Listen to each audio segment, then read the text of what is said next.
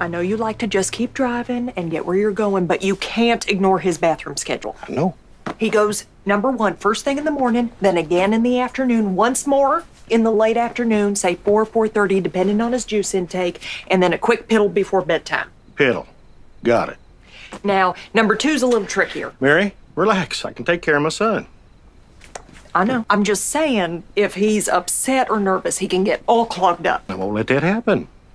Thank you. Okay, let's talk about food. No need to. He likes his meat cooked to at least 165 degrees, except for chicken, which is 180. The different foods can't touch each other on the plate. Ketchup and mustard must come out of a packet. No bottles. What about his issues with spaghetti? That's a trick question. He likes spaghetti. All right, I guess you got this.